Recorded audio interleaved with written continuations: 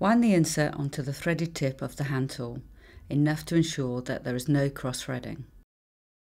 Holding the T-bar in one hand and the alignment bush with the other, pull down onto the top face of the demo board.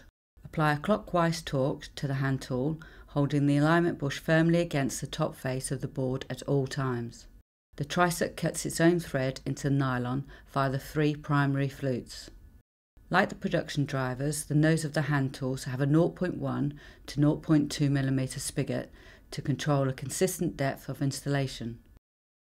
Once the insert is fully installed, the alignment bush is pulled upwards and the spanner placed across the 2 flats on the nose of the tool.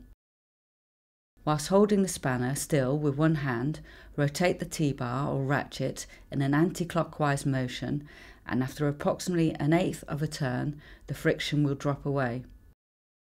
Then remove the T-bar and wind the hand tool out by hand, leaving the insert installed